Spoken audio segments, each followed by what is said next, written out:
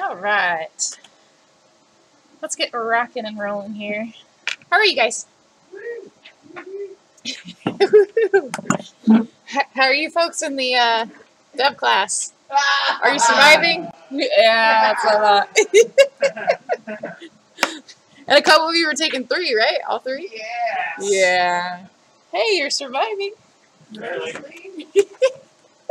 That's awesome. All right. All right, I'm going to zip through attendance real quick, so if you guys could just be audible for me, that'd be sweet. Dara? Melissa?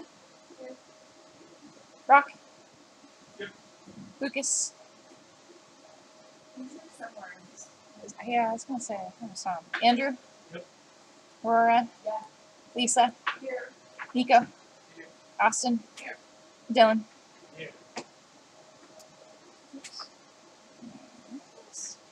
And Tim, I know is here, I saw. And then Brendan, I saw. Okay. Okay. So, just as a little bit of housekeeping real quick, if you guys could, please, take a couple minutes at some point next day or two to shoot back Anthony some evaluations on class. It just helps us. No. It helps me gauge. It's the first time I've done an accelerated class like this, and so every little bits and pieces of feedback I can get just helps for future iterations. Right. All right, so are you guys ready to jump into Max today? Yes. Oh my gosh, this is my most favorite part. It's nothing but fun from here on out. So remind me again, how many of you have worked in 3ds Max before? Okay. Brendan, you have? Did you have a little bit? Yeah. Did you take comparative? Is that you did? Okay. Okay. So for you in particular, and if anybody has previous 3D experience, because I know some of you have taken my Maya class, I'm going to expect you to take the baseline stuff that we're doing for homework and stuff and do a step beyond that, right? Because I know you can, basically. Lucky you. Okay. How many of you had Maya before? Okay, I know you guys have kind of, okay. Okay. I'll talk a little bit about, obviously we're going to be focusing on Max. For those of you who've had the Maya, I'll make comments about, hey, this is your equivalent, your Maya equivalent. So it just gives you a little bit of framework to base some of the stuff that we're doing on, since you have some familiarity with it in another program. My recommendation for those of you who are touching a 3D package for the first time, start with 1. Don't jump into 2 and try to learn the both at the same time. You'll pull your hair out. If you get comfortable in 1, it's really easy at that point to switch over. There's a lot of similarities. But there's just enough difference in there that can drive you crazy too. So, just some things to think about, just overview from the, since our focus really is the CG side, right? And from here on out, that's pretty much what we're going to be doing is the CG stuff. I get questions about which package should I jump into depending upon what it is that I'm doing. Maya and 3ds Max are the 2 primary ones that you're going to find in the industry. There's some other outliers as well. You'll hear Cinema 4D pop up, Blender. Obviously, I think some of you had some previous Blender experience. Where you will tend to see one over the other, Maya tends to be the primary for film and advertising. 3ds Max tends to be the primary for games, if you had to kind of section them out. That said, that's changing. It's changing for a few reasons. VR is a big part of that. As companies start to move into developing for VR, it's frameworked out of game engines. As a result, you're building game assets, or essentially building game assets, and so you're going to see kind of a shift there. Can you do a lot of the same stuff in Maya? Absolutely, and there will be companies that'll just stick in that. It's kind of 6 to 1 half dozen at this point. They are kind of doing this. I still think, though, and part of the reason why we're doing 3ds Max in here is there are some tools relevant to game dev that are a little bit more comprehensive within the Max package. Additionally, because it's been the sort of primary within the game world for so long, there's a lot more with regard to reference material and resources specific to that I just don't find quite with Maya yet. Will that change? Yes. likely will. But the workflow within Max is really set up for a gaming type environment, and so that's why we're using it. Now, remind me again, how many of you are Macintosh users? Oh, more than I thought. Okay. So as you've discovered, 3ds Max does not have a Macintosh version yet. Well, I know. It's kind of curious as to why. I can't answer that. I don't know why. It doesn't make any sense to me. But it is what it is. For this class, this particular part 1, anything we do in 3ds Max, you can absolutely do in Maya. And what I might do, since there's enough of you, is once we get through the Max part of it, those interested, I have equivalent notes for Maya. And I'm happy to demo that stuff while the rest of you are kind of working on your other things. It's entirely up to you. I'll kind of leave that sort of open-ended. But if you'd like those notes so you can do some of this stuff at home on Maya, you're welcome to. Just be aware, and here's my caveat with that. As we progress into different parts or to subsequent parts of this class, we're going to be doing things that are pretty Mac specific. So at some point, could we do a little R&D and find the Maya equivalent? Most likely, but it's not going to be identical to what I'm demoing in class. So I'm going to kind of leave it up to you in terms of how you want to pursue that. And then we'll kind of go from there.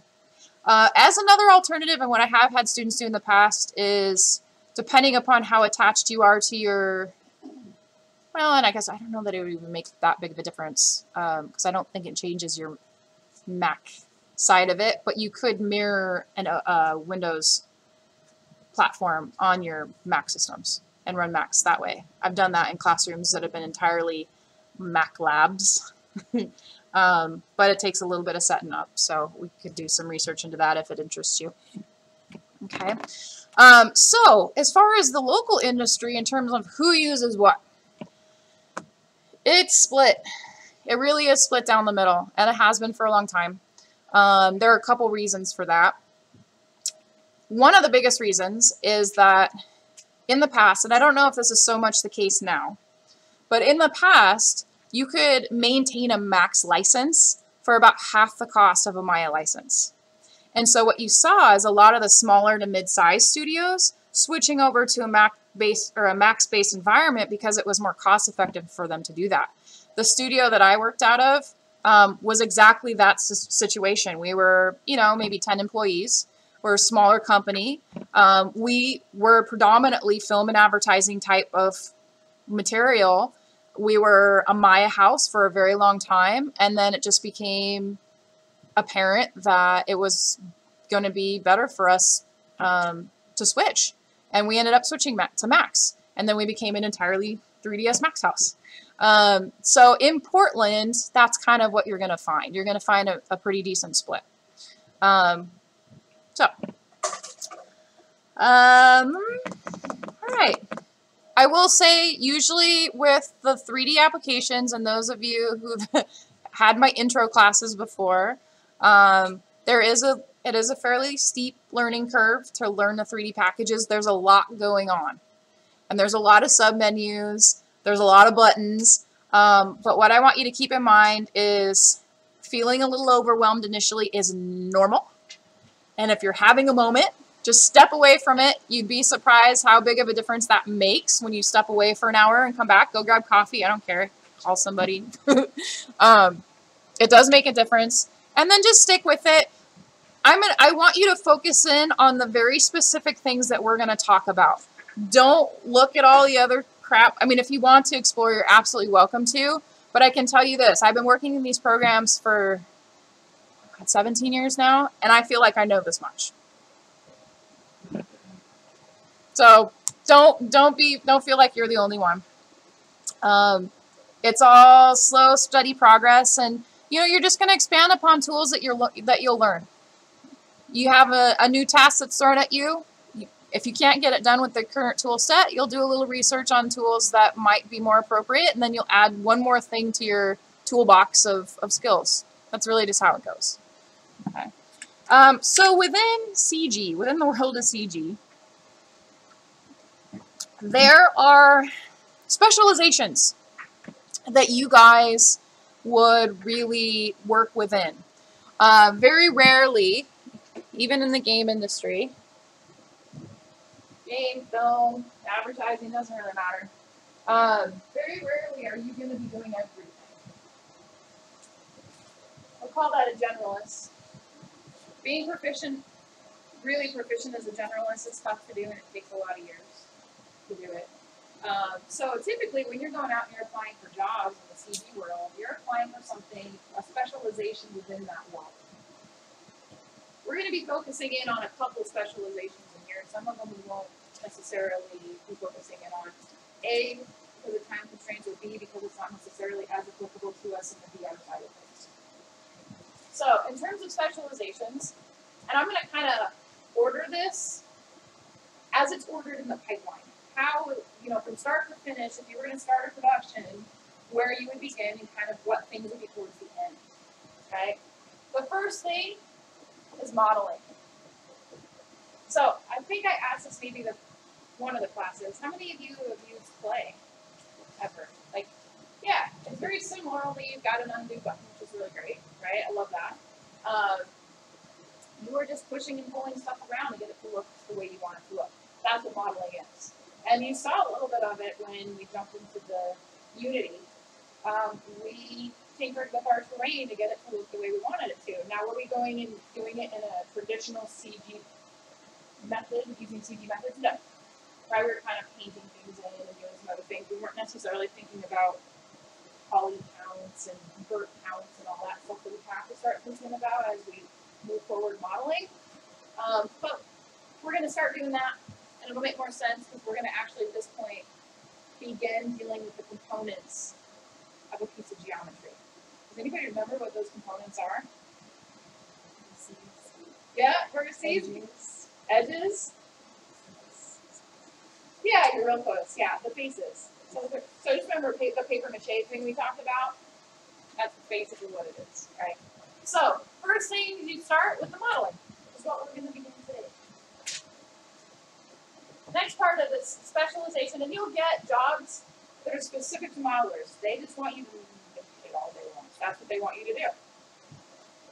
Come in, want you to make environments. We want you to make props. We want you to make characters. And it even breaks out into those areas.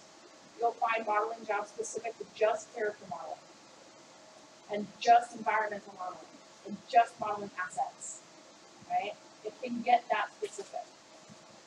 And the reason for that is once you start focusing in on an area, there are some intricacies that go into that.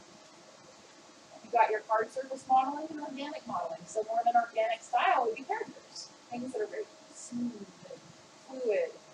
Hard surface would be like if I was going to go and model this monitor. Does that make sense? Yeah. Okay. Texturing.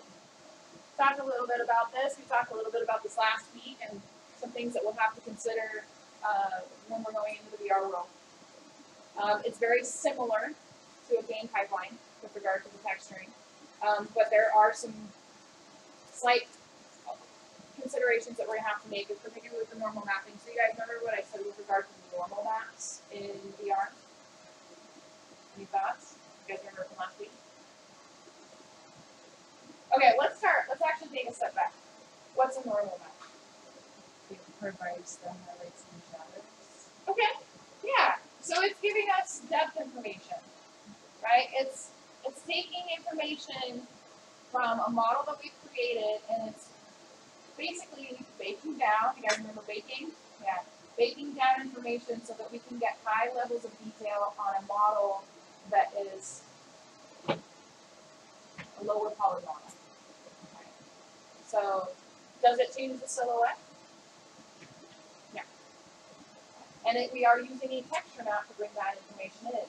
Now, in VR, in a game world, that would be sufficient to get our depth information. If we're looking at stuff on our monitor, most of what you're going to do is center around normal maps. Now, in VR, we can't rely just on the normal maps. And the reason for that is we have the normal maps don't deal with the parallax issue that we get within the VR environment. So it has to do with how quickly things look like they're moving relative to how close they are to us, and it throws off the depth perception of those maps. And so what happens, if that doesn't make sense, what happens is those maps look flat. It looks like a 2D image on a surface. So, as an alternative, we'll still have our normal maps, but we also have to introduce what are called parallax maps and height maps. That'll go in and create the additional depth for us that we need in a VR environment. So it's kind of like, the best way I can describe it is, and you'll hear this term in film more than anything else, is if I've got an object, let's say right in front of me, this pen, let's say it's moving at the same speed as something back by that building, because of the distance, the thing back by that building is going to feel like it's moving slower than this.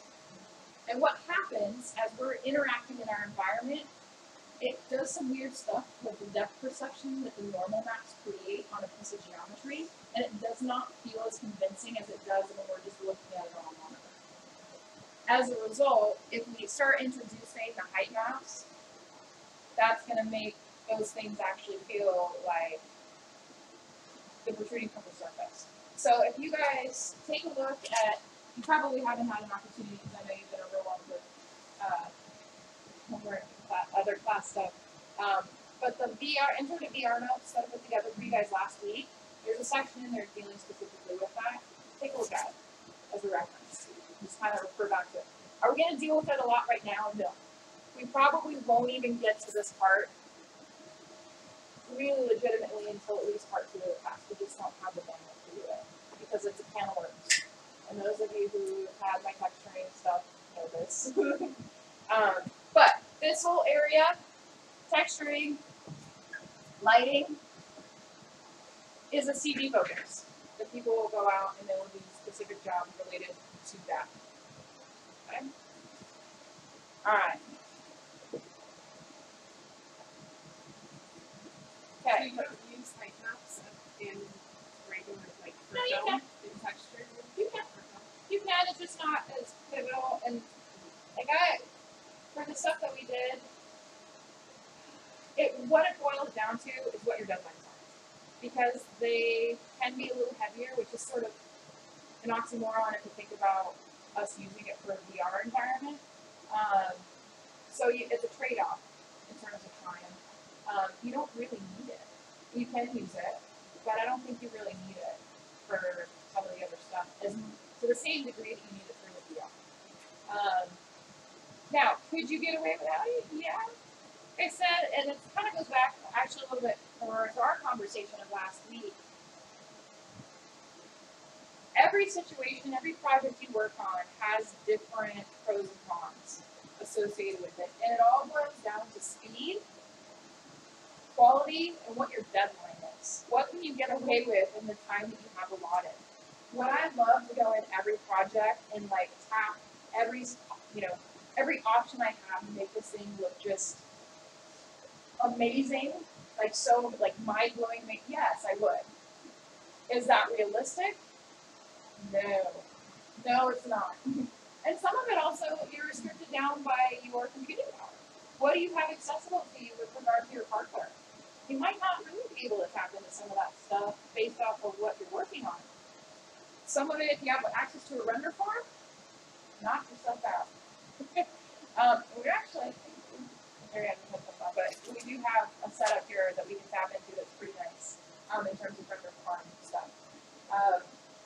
But, if you're going to max the system out, as some of you know, especially you guys in particular who just had my Intro to Maya class, renders take time. Now, are we going to necessarily worry about that for a year? No, because we're going into a real-time environment. So we have a whole other can of worms we have to worry about. But what the moral of the story is, or what I want you to get from this is, don't overthink it. Focus on the task at hand and what parameters you have within that particular task, rather than being overwhelmed by what could be. You know what I mean? Does that kind of make sense? Yeah. Okay. All right. So those who have not had me for class, does anybody know what this is? We mentioned it, I think, already once. Yes. Creating the structure for characters or for animation. Yeah.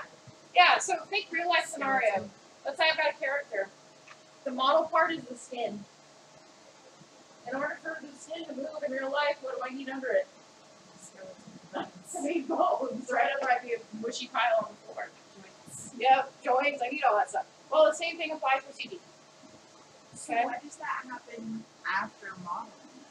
You need skin, because the skin gives you your reference point, right? But doesn't your skeleton give you your reference point? No. Not in this case. Not in this It's not case. like real I life. see where you're going. I see where you're going with this, but no, not in this case. And it'll make more sense when you do it. Okay. It helps to know it's not, you're not building an actual skeleton. Like, it's components that look like they form a like metaphorical skeleton. Yeah. You'll have to move it, but it's not like a skeleton you can place objects to match. So like connected points of activity. Yeah, it's like, all right, you're gonna love my drawing. This is why I'm not a demonstrator. Right. So let's say I got my character, right? Got arms. Don't be jealous. They let me teach things. All right. So I got my character here. The skeleton is not going to be as finite as like what we see in our skin, right? It's going to be representations. So triangles, little joints, more triangles. Maybe we've got a series of triangles here for fingers. Right? So it's not something we would reference our model around necessarily. It really is kind of a reverse. Unless we were trying to create the physics first. No, not even that. No, mostly not. Yeah, you'd be surprised. And if it doesn't make 100% sense right now, that's okay. It will when you do it. It's going to make a light bulb's going to come on. It's like, oh. Yeah. Because you're basically just putting stuff where you want it to be. Yeah, you want to see, so if you've modeled an elbow here, you're going to know that you need a joint right there. Right? But you need to know where the elbow is before you can add the joint. It kind of doesn't go the other way around because we're just kind of using primitive shapes really to create the skeleton. Now you can have prefab rigs made that you just toss in any model, and then you have to kind of account, just appropriately. That's an advanced rigging thing that we won't get to. But at the very least, I want to just make sure you guys understand what it is. Because most things that, particularly characters, if we have a character animating in any of our scenes, they're going to likely have a rig associated with them. Because that rig is what allows our animators to actually animate. Without this, the mesh just is sitting there looking pretty. Does that make sense? Okay. So the rigging is our bone structure for animating.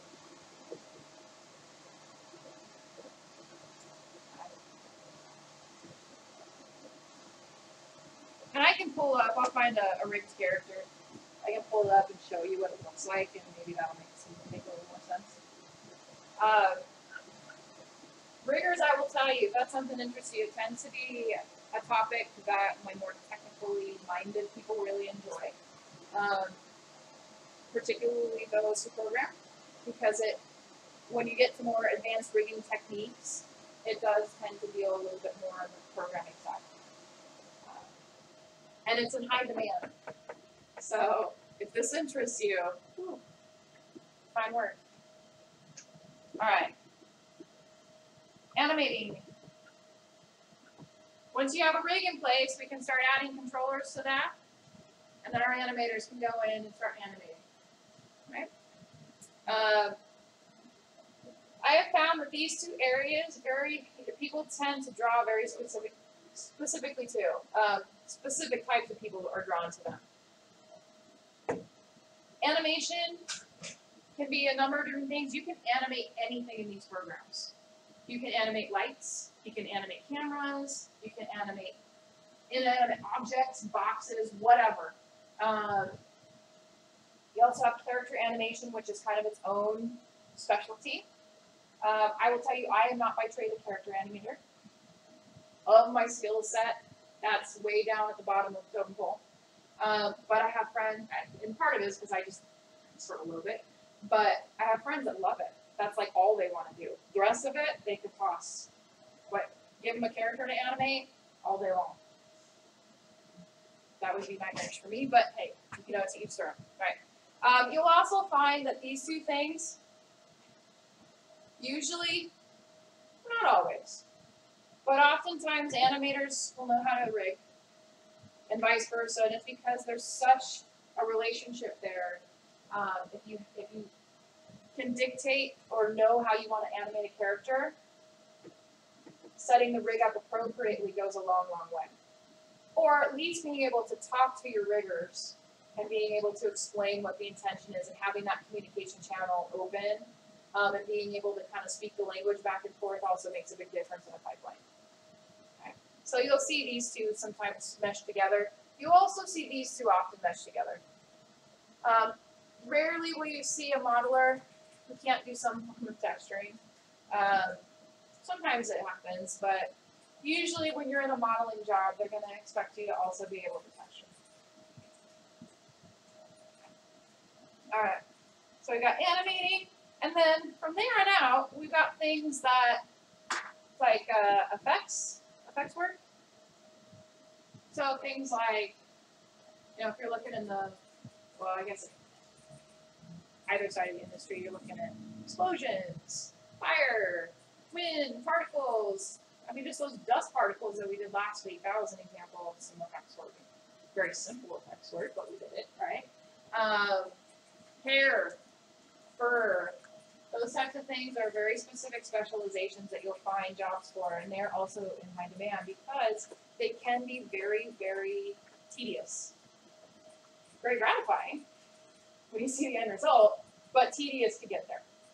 Okay. We won't deal so much in this world because it is computationally heavy. Whether you're in the film side or the game side, this tends to suck down on your system pretty good depending upon what it is that you're doing. But interesting area to explore on your own if you're interested.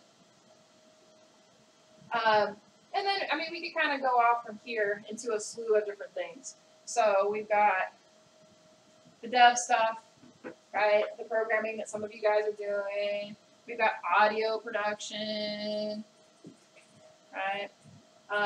We've got, if we're looking at the game world, we're looking somewhere in this stack here, we're looking at level design. So when you guys did your, that is also screwy. I didn't even know what I was trying to spell there. Design. It didn't come out that way. It came out something different. It's like my 4th grade handwriting as we get lower. So last week when we did the terrain that we were working with, you guys did some level design. You guys did some set dressing where you went in there and you really played with how you wanted that level to lay out and look for the player. So yeah. I'm sure I'm not forgetting anything I feel like I am.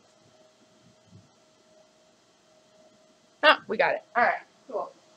And then, you know, like I said, we could kind of go off from there on some other completely different directions. Where we're going to really focus in on, with regard to the series of classes, is right here. That's going to be our main focus.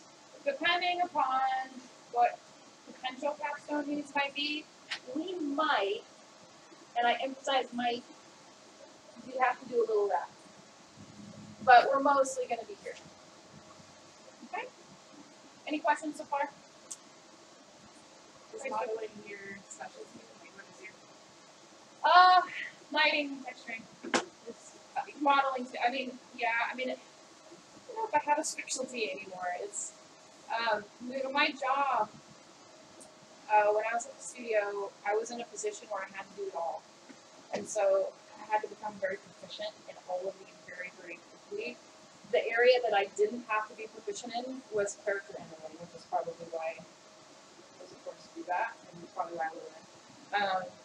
But everything else, I mean, do I have an area that I like the most? Yeah. This is where my love is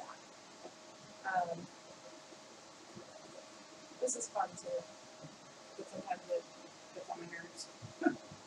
So, yeah.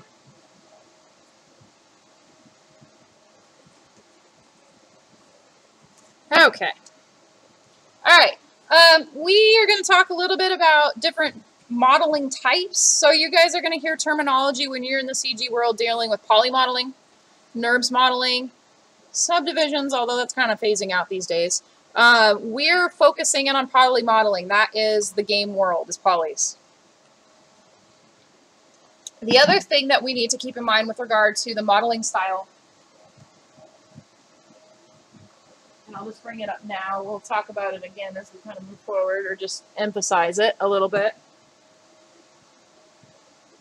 You guys all good here? Okay.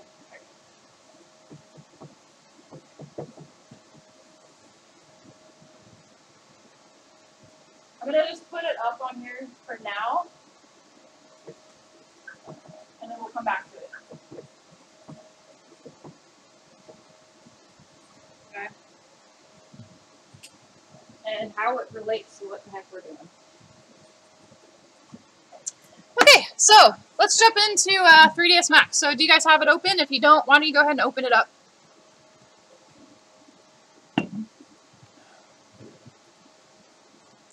And what we're going to do is we're going to set Max so that it has a workflow similar, or I shouldn't say workflow, it has some standard keyboard shortcuts that are identical to Maya, which also happen to be identical to Unity. So it's going to make the transition a lot easier, rather than sticking in the Max native. It's a really easy thing to switch. So once I kind of see folks having this open. And you guys will have 2 smaller assignments that actually should be a lot of fun, and most of which you might actually get done before you even leave class, because I'm going to have you walk through them with me as I'm doing it. And then from there, it's going to be just more about you exploring and having fun and just seeing what you can come up with. Okay. So the very first thing that we're going to do, we're going to set up our project structure. Unlike Unity, once you jump into 3ds Max or Maya, you need to set your project structure in order to save your scene files and in order to referencing content. It's really important that we keep this organized and that we create one. Will it cause us a ton of problems just when we're just modeling? No, but once we start texturing and adding textures to a scene and we're having to reference that information in, it makes a major, major difference. The other thing is that it's a standard pipeline thing. So as you are creating content, whether you're in a game world, a film world, doesn't really matter, your project structure is going to be something that you are not the only one working in. Your coworkers are going to be working in it with you. Maintaining specific naming conventions, maintaining where things are located makes a very big difference in how you work with your colleagues. And the more organized you are, the happier coworkers you're going to have. And you'll make more friends that way. You don't want to piss people off keeping your stuff unorganized. So to do this, the easiest way, or the way that I usually do it, is right up here in the upper left-hand corner. And I'll have you guys do this with me. You guys see the 3ds Max icon? If I click on the arrow next to it and scroll down all the way almost to the bottom where it says Manage, it's going to give me a sub-menu to my right called Set Project Folder. So I'm going to click on that. And in doing that, it's going to give me a dialog box. Okay. Now, the thing to keep in mind, for the first time, since we don't already have a project structure created, we need to create one. So I'm going to navigate to wherever it is I want to save it for the moment. For right now, if you guys remember me telling you, do this stuff on your desktops. Don't do it on your thumb drives or your hard drives, because you have the possibility to corrupt files if you do. Right? So I'm going to put mine right on my desktop, and I'm going to say Make New Folder. And once I make a new folder, it's going to ask me to rename it, and I can name it something specific to the project that we're going to do. So the first project that we are going to do is, I'm going to have you guys do like a little primitive vehicle. Like I said, for those of you who have had my CG stuff, I want you to do more. Okay? All right. So what I'm going to do is, for you guys, I'm going to use the same naming convention that we've kind of been using for the other projects. So I'm going to type in my last name, then my first name, underscore, vehicle. I'm going to hit enter. Once that's done, I'm going to hit OK. Now, once I've done that, you're going to notice that on your desktop or wherever it is you saved this project structure, I now have a folder system that Max has created for me. This is the folder system that we need to maintain in order for Max to know where things are. Now, are we going to go in and change the naming conventions of these folders? No, we don't need to. Could we add subfolders? Yes, absolutely. And we will do that. But Max is going to look to these very specifically to find certain things. Okay? The most obvious and the one that you guys have already encountered is which folder? Scenes, yeah. So that's a really nice transition between what we've done already in Unity. We're going to save all of our scene files in our scenes folder. Okay? Yeah. Yeah, some things are needed to kind of get initialized the first time. Okay. So, what part are you at? Oh, okay. Go to the icon in the upper left-hand corner and click on it. And then you're going to scroll down to where it says Manage. And you're going to choose Set Project Folder. Yeah. Once it starts faster the next couple times. Cool. Okay. And then just navigate to wherever it is you want to create it. Hit Make New Folder, name it, and hit OK. Now, the one thing you're going to notice now, let's go ahead and save our first scene file. We don't have anything in here yet, but we're going to save it anyway. Is if I click on the upper left-hand corner where my Max icon is, I can choose Save Scene As. And the first thing you're going to notice is because I have my project structure set, it's dropping me right into my scenes folder already. That's what I want. That tells me that Max is referencing this folder configuration in order to organize my files. So I can give my scene my first name. And when I'm working in CG files, I save in increments always. I never save over the same file over and over again, and nor should you. The reason for that is if you oops, and you can't figure out how to get back, you have a file to revert back to. Or let's say something gets corrupted, which happens. You want to only have lost a half an hour's worth of work versus, say, 2 weeks. Right? So I'm going to say 01, Sire, and vehicle. Something like that, right? Hit save. It's going to save into my scenes folder. Okay? And now I'm off and running. Now, because I have my project structure already created, the next time I go into this project, I don't have to recreate a project structure. I just simply need to point Max to it. The nice thing is, it's in the exact same location that we do this. So, if I were to have just opened Max for the first time, as in I went home, I came back, whatever, and I'm going to start working in the scene file again, before I do anything, and you really want to follow these steps, don't just double click on your Max file when you go home or when you come back, because it's not setting your project structure to do that. So what you want to do when you're opening this project structure on the next round, open Max first. Set your project structure. I'm going to show you how to do that. And then go to Open Scene. Okay? Don't double click on your Max file to open it, is what I'm telling you. Now, if you did that, could you still point it? Yes, but it just is an extra step you don't need to do. So, let's say, yeah. Sorry, what is this set structure piece? So open Max. I'm showing you. I'm going to show you right now. Yeah. Sorry. Yeah. So, to set the project structure, I'm going to go back to the icon.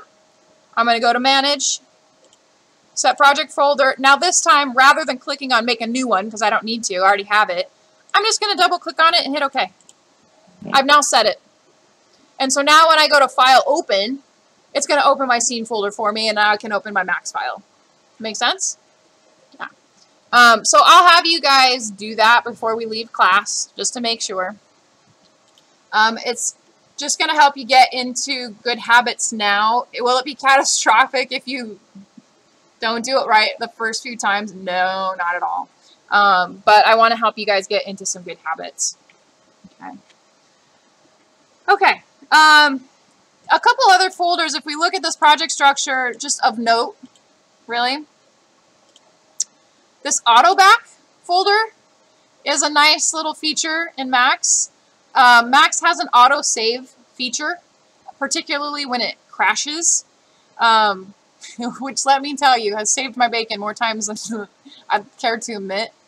I'll tell a story on that here in a second, but if you have an issue where your Max file crashes on you and you have to close Max out, say you get a fatal error, whatever, it happens, check your auto back folder and see if there is a save in there.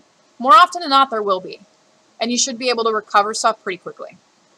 And I'll show you where to save your auto backs because, or how to set your auto back saving, because when you get to a scene file that's heavy, after a while, having it save every 5 minutes on you is a real pain in the butt. It slows your workflow way down. So we can adjust how many times it saves and how many iterations it saves, and it makes life a little easier. But yeah, when I was working at the studio, we were doing some beta testing on a new piece of hardware for an unnamed company, and I got to use this computer that wasn't supposed to be out on the market for several years, and this thing was fast. It was really fast. It was like a jet engine under my desk. You turned it on and you could feel the fan blowing on the knees of my coworker next to me. But man, it just smoked. And after a while, I don't know what happened with it, but after a while it got a little screwy where my Max files were crashing maybe every 20 minutes, all day, every day for 3 months. I was almost bald from ripping my hair out. But the auto backs helped save, because trying to work around that was like every 5 minutes save. And if you're dealing with really heavy files, I mean, you can imagine it takes some time to save those heavy files. So it was, it started off as a beautiful marriage and then just went south from there. Man, wish I could have that speed back though. I have yet to find a computer that had that kind of speed. I mean, it was just like lightning fast, crazy. All right, so auto backs, good folder to know. The other folders, we've got our scene assets. Eventually, this is where we're going to be putting our texture maps. We've got an images folder for that. I may also, in your notes, I have you putting your renders in here in a render subfolder. You can absolutely do that. I will look there. Or what I've done in the past too is put a folder in render outputs. That makes more sense to me for rendering something to put it in a renders output folder. Doesn't really matter for rendering stuff out. So we'll get to that at some point. But just some things to keep in mind. Okay. Okay. Any questions so far with project structure? No? Makes sense? Okay, good. I do have an alternative way of setting the project structure in Max here. I'm not going to go through it. I'll let you guys toy with that. They both do the same darn thing. I think the way I just showed you is the most intuitive and probably the most user-friendly, which is why I'm going to have you guys do it that way. Okay. All right. Next thing we want to do is let's set this to the a Maya, kind of a Maya mirrored hotkey setup. So to do that, what I want you to do is up here at the top in the main menu where it says Customize. Everybody find that so far? Under Preferences, down at the very bottom, go ahead and click on that. And it's going to pull up our Preferences dialog box. This Preferences dialog box is super handy for a lot of things. First thing I'm going to show you, under the General tab, see where it says Scene Undo? This controls the number of times you can hit Control-Z and back out of an oops. 20 is not a lot. It's not a lot. For some of you, you're going to need a lot to start with. So, to increase this, give it a good number. Maybe we got 500. I don't care. Just throw a higher number in there than 20, right? That way if you have to undo, you can undo a bunch. Well, yeah, Brendan, can you do it 500 times? I've done it more than 5. Yeah. Yeah. Yeah, you'll have moments, especially when it's like late at night and you screw up something and you're like, my brain is not functioning anymore. You're just sitting there doing this. Yeah, it happens. Okay. Next thing I want you guys to look at is the Files tab. Down here on the left-hand side towards the bottom, see where it says Auto Backup? This deals with our Auto Back folder that we were just talking about. Right now, I'll leave it up to you in terms of how many Auto Back files you would want to save. I usually knock this down to like 1 or 2. And then number in intervals, I don't need this saving on me every 5 minutes.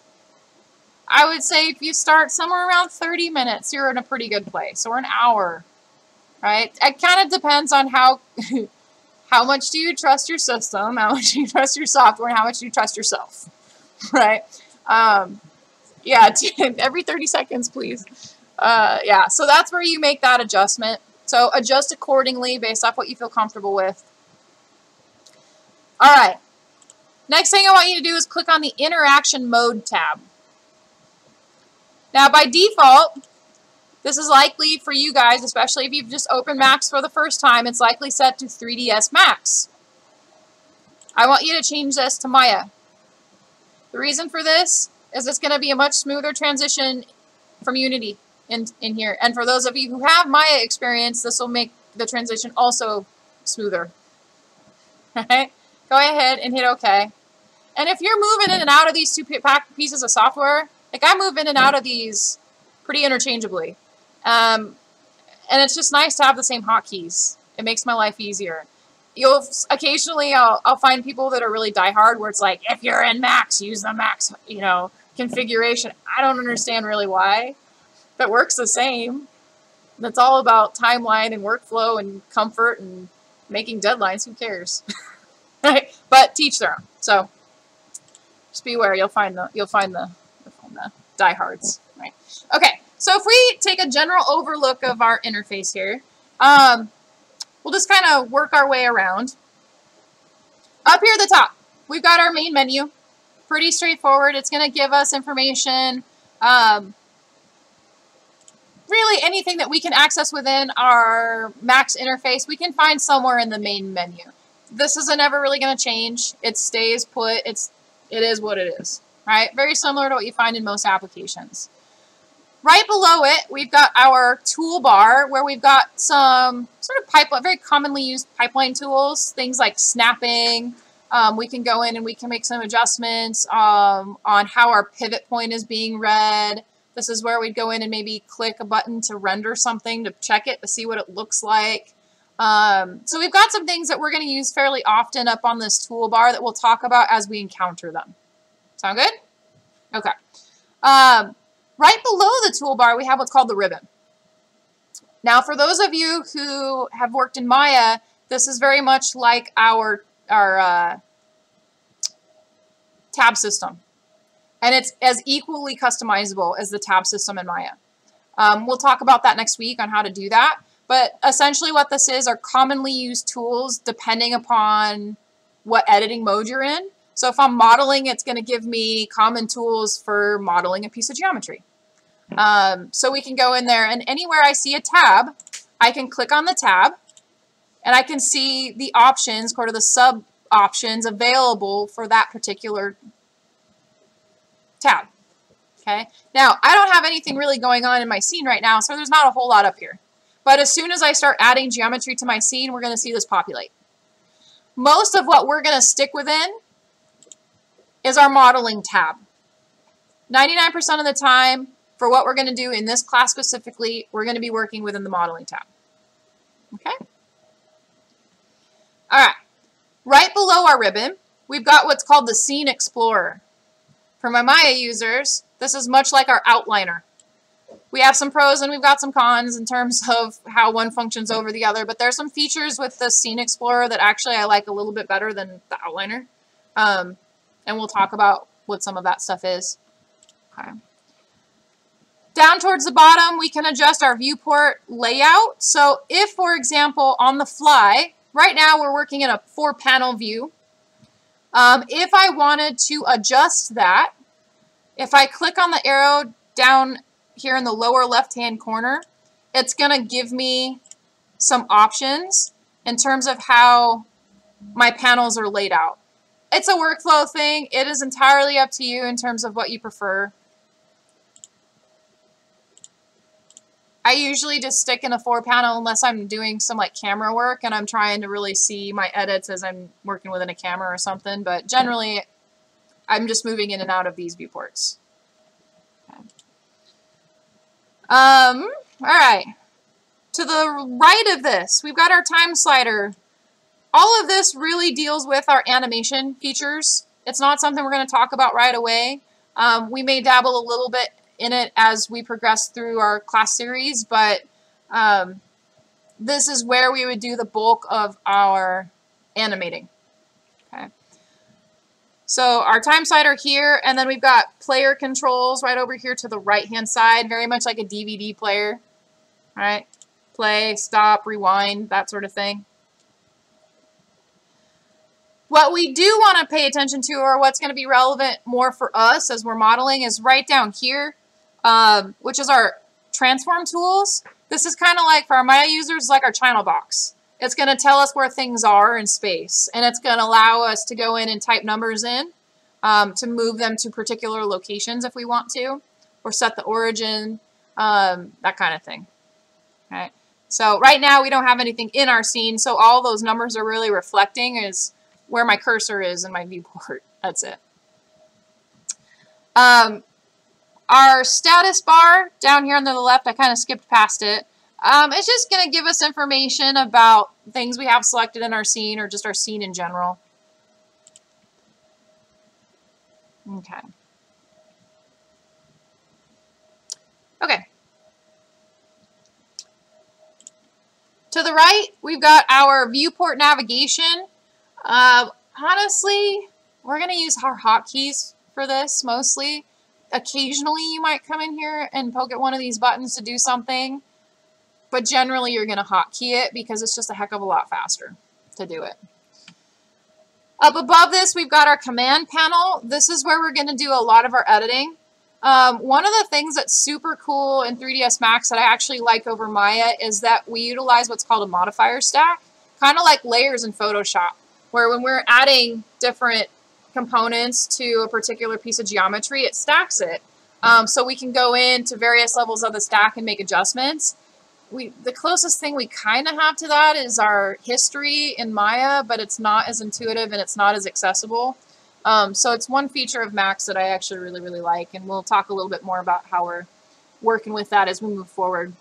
All right, in terms of navigating, this is going to be really straightforward for you guys because we've already done a lot of this. First things first, if we click in any one of these views, you're going to notice that it highlights in yellow. That means that we are working within that particular viewport. Okay? If I hover my mouse over any one of these viewports and I hit my space bar, so why don't you guys try that? It's going to maximize that view.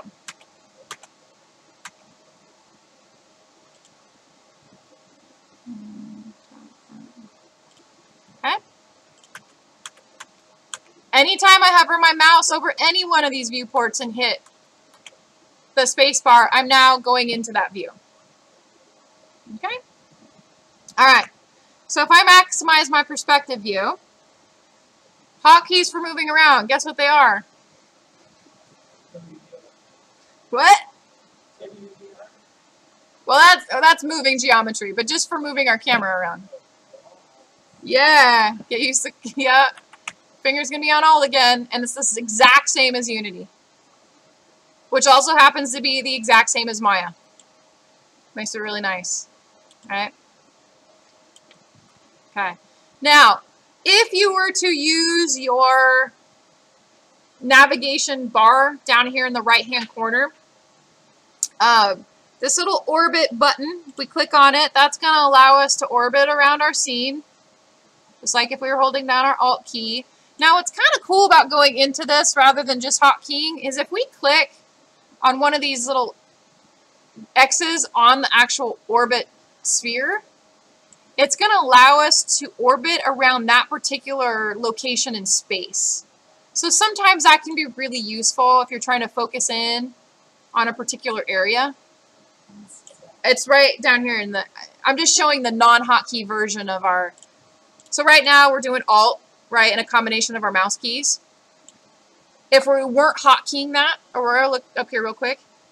If we weren't hotkeying, getting into those view options is down here in the lower right-hand corner. So I went into rotation, which is this little orbit. It's like a, it's the third one in from the bottom. Looks like a planet. Yeah, it looks like Saturn. Yeah, you see it. So I'm just, that's all I'm doing is it's the non-hotkey version of it. But the reason I'm showing it is because of this added little feature that you don't get when you're just using your hotkeys. Do you see it? Or is that where you're getting? Hey, Brendan, would you mind showing her?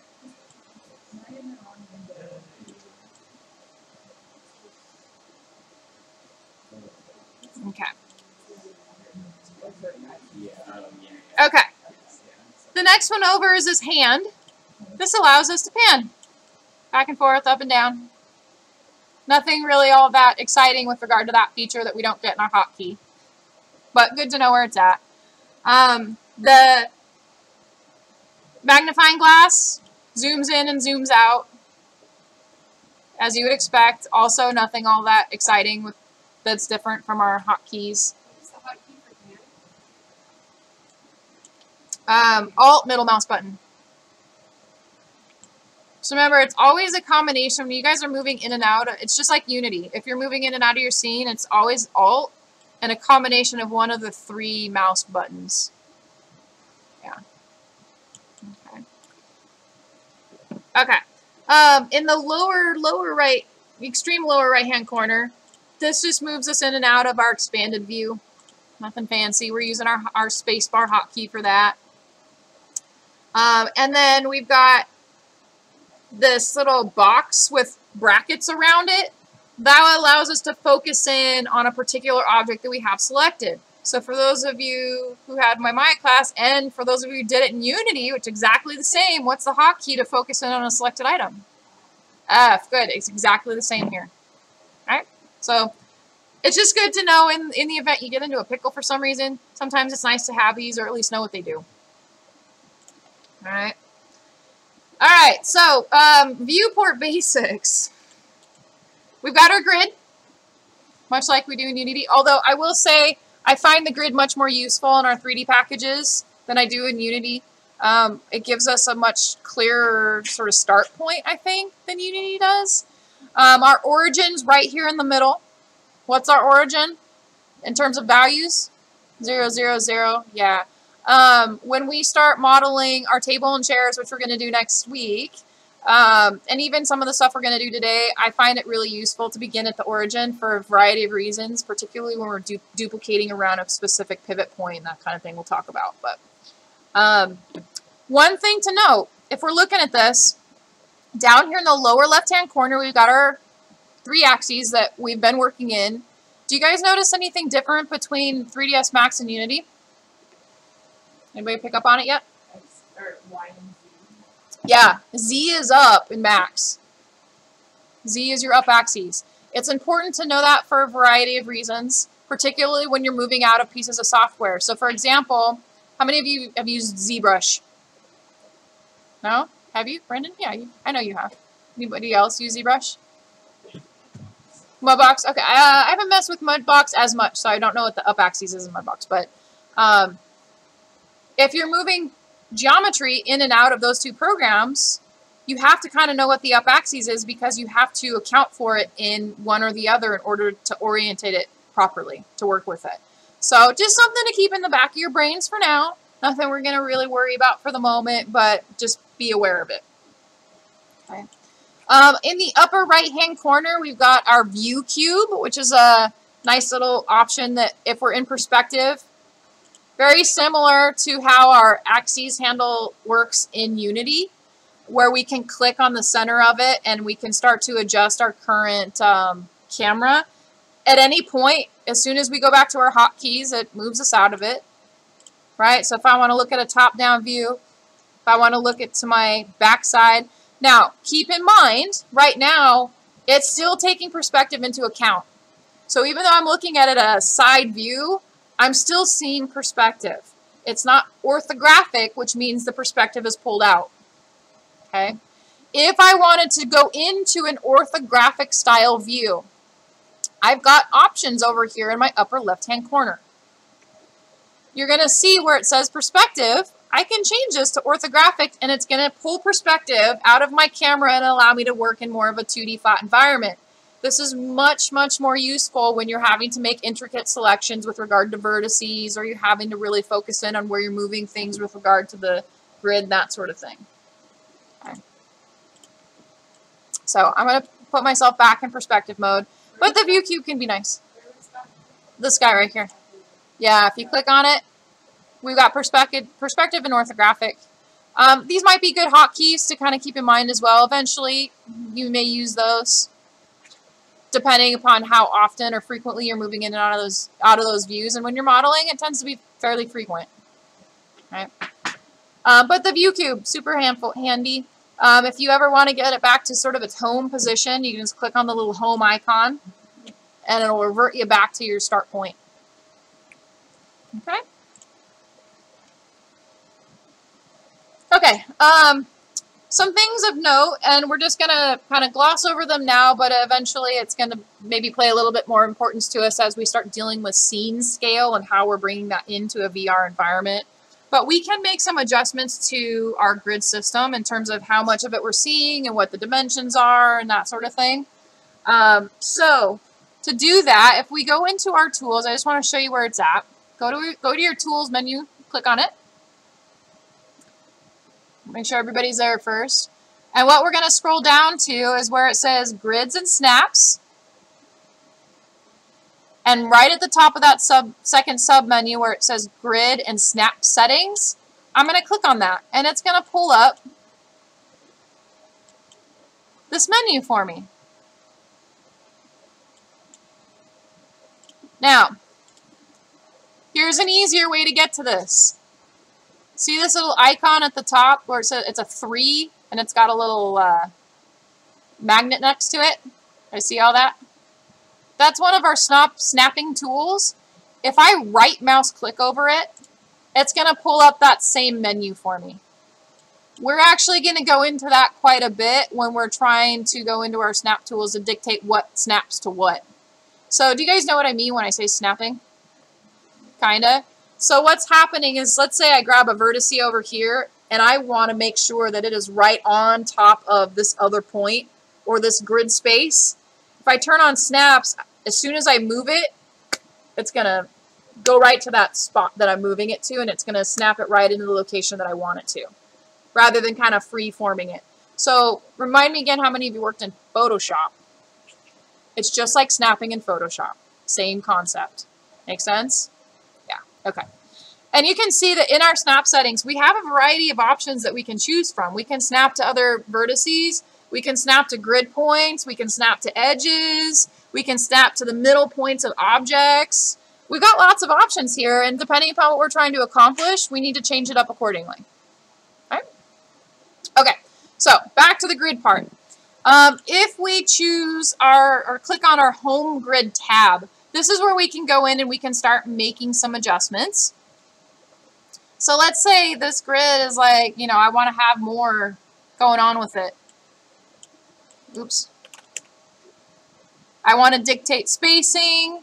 I want to dictate how much more of it I'm seeing, right? I can expand this thing and make it bigger.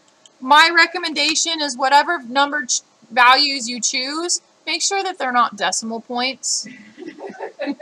You may help me help you. Make your life easier. You don't want to work in percentages. Okay, use nice whole numbers. It'll make your life easier. especially when we go into dealing with scale. Okay. Of which we can go in and dictate what the scale of our scene is doing. Back in our customize menu where we were before, we have an option for unit setup. Right now, we're just going to leave this at generic units.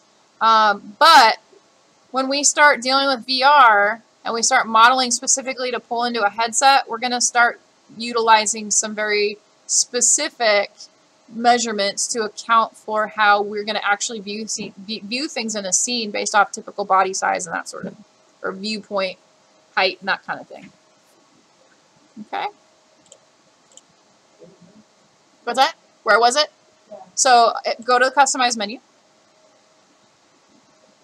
And then it's about 3/4 of the way down under unit setup. Yeah. Part of the reason I bring this up too is this is something that if you're working in a pipeline and you're working with several different people on the same project, it's really important to establish what your unit scale is at the beginning of the project. Yeah. Otherwise, you're going to have hiccups when you're passing files back and forth. And they're not fun hiccup. I mean, you can work around them, but it's just kind of a pain in the butt. All right. So establishing that early and often is a good thing, and it is something that eventually we're going to have to really take into consideration when we're working in a VR space. Am I? Oh, I was like, Sorry. what?